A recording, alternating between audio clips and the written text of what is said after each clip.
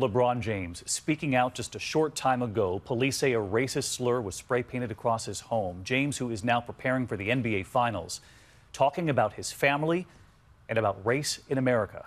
Here's ABC's Lindsay Davis. On the eve of Game 1 of the NBA Finals, Cleveland Cavaliers star LeBron James is speaking out about vandalism at his LA home. My family is safe. At the end of the day, they're safe, and that's the most important. The front gate spray painted with the N-word. Racism will always be a part of the world, a part of America.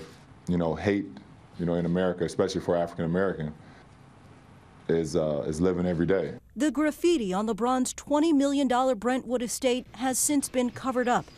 No matter how many people admire you, being black in America is tough, and we got a long way to go.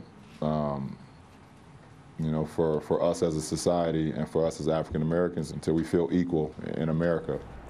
The LAPD is investigating the incident as an act of vandalism and a possible hate crime. They also have reason to believe that the entire incident may have been captured on surveillance video. David? Lindsay Davis with us. Thank you, Lindsay.